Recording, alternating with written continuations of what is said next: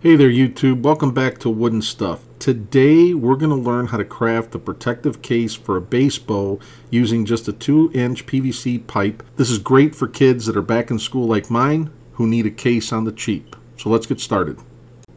So first let's talk about your supply list. You're going to need a piece of 2-inch PVC pipe, 2 PVC end caps, a hacksaw, a coping saw, a drill with a 3/8 inch bit, a countersink bit, some sandpaper, a measuring tape, a marker, paracord, spray paint and spray polyurethane, and a piece of 2-inch foam board. Step 1. You want to measure the length of your bass bow. You want to make sure that the length of pipe you have is long enough and that the diameter is large enough for the size bow that you have. So make sure that you measure the diameter of the pipe versus the width of the bow you have. Next, you're going to go ahead and use a measuring tape, measure out the length of your bow plus a 1/2 inch, and then you're going to cut that pipe to size. Step 2, you're going to cut the PVC pipe to the marked length. Grab your hacksaw. If you have a vise, place your pipe in a vise, secure it, and then you're going to go ahead and follow the mark.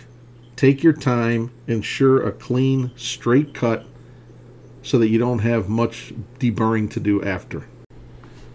Step 3, you're going to sand down and deburr the edges. You want to do the outside of the pipe as well as the inside of the pipe to ensure that you don't scratch up your bow or your kid or whoever's using this case doesn't get a splinter in the process of putting the bow in and out. Okay, step 4, you want to prep your PVC pipe for the carrying straps. So what you want to do is, using your marker, you want to mark 2 dots where the location of the holes are going to go, where you're going to put your straps through. Before you mark it, put the end caps on so that you can mark them just below that and you don't end up making holes that will be covered up by the end caps. Okay, next, using a drill with a 3/8 inch bit, you're going to drill out the 4 marked holes that you made on your PVC pipe. Remember, there should be 4 in total. When you're done drilling your 4 holes, you're going to change bits to your countersink bit, and you're just going to clean up the 4 holes that you just made. It'll make entering the paracord a lot easier when it's time. Step 5. We're going to protect the end caps so that your bow doesn't get damaged while it's traveling inside of your case. So what we're going to do is we're going to get some 2-inch pink foam and we're going to make the cutouts. Okay, using one of the end caps, you're going to place it on top of the foam, and with a rubber mallet you're going to smack it nice and hard into the foam, and you'll see that it leaves an indentation or an imprint of the size of the end cap. And then what you're going to go ahead and do is take a scroll saw and you're going to cut that out. You're going to cut out a square portion of the foam first, because then it makes it easier to handle with the scroll saw.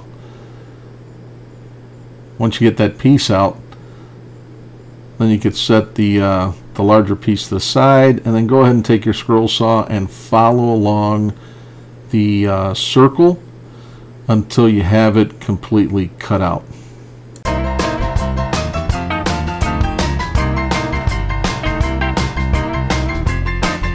Okay, once you cut it out, it's a little rough, but that really isn't going to make a difference. All we're looking for is the impact cushion.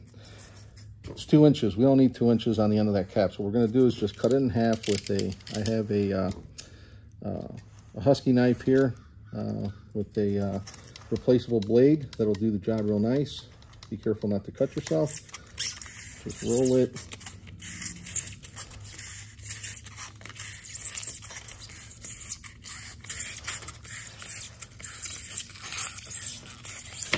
There you go. Now we got 2 pieces, and we'll fit in here. It'll fit in there just fine.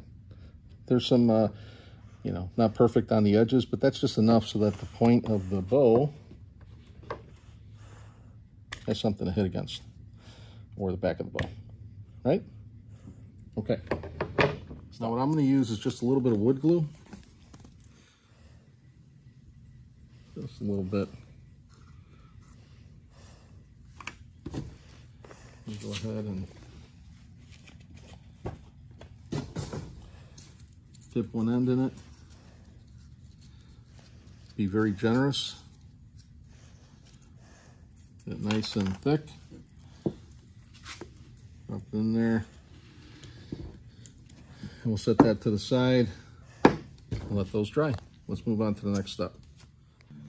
Okay, so what we're going to use to paint this is Rust-Oleum, and it's a primer as well as the paint, and this is a satin finish.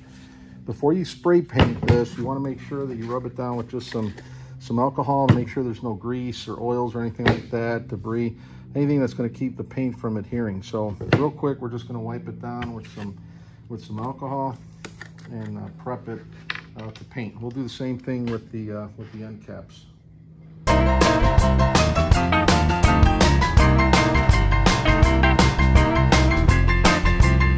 Set them down, let them dry.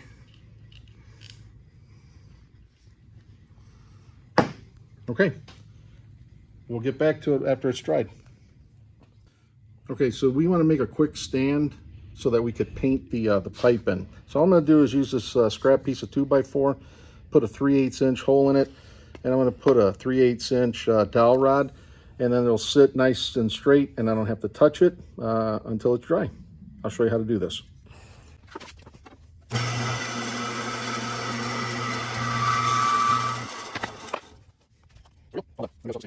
Okay, so now we're going to go ahead and place the PVC pipe in our stand that we made here real quick.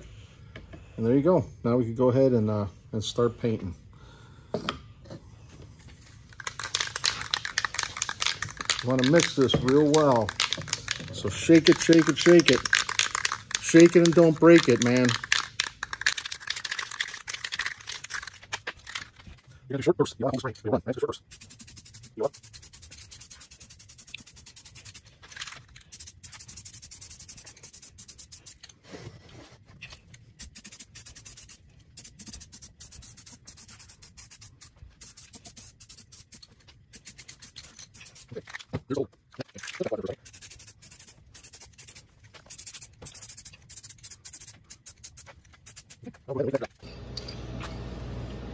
Now, after you spray it and it's dry, I'm going to put a little bit of this urethane on, a Hellsman spray in clear satin, just to help the paint from coming off. Because it's painted on the plastic, the kids roughing it up, it'll come off. This should help it stick together.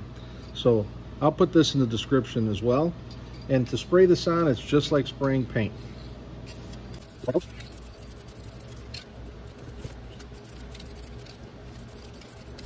We'll do the same to the body. Okay, so I cut this paracord and I already singed the end of this one. I'm going to show you how to do that again so it doesn't fray. So all you're going to do is take a torch or a lighter, something like that. You can see that this is all frayed up. And all we're going to do is catch it on fire a little bit. And that's it. All right, now we're ready to use the paracord. Okay, so I already did one of these. We're going to make knots at the end on either side. So what we're going to do is take the paracord, run it through the hole that we drilled out. We're just going to tie a simple knot.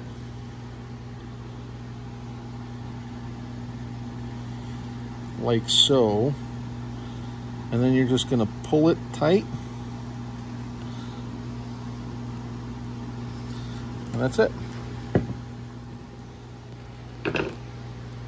Okay, now we'll just attach the ends, and I'm not gonna glue this on or anything because again, children are gonna take it on and off, right? But there's the top or the bottom. Here's the other end. There you go. Got a nice bow case for the kids to go back to school with. There you have it. Quick, easy, and a cheap bow case for the kids. Thanks for joining me today on Wood and Stuff. If you found this project helpful or have any questions, don't hesitate to leave a comment below. And remember to subscribe for more exciting woodworking and DIY tutorials. Until next time, keep crafting and keep the music alive.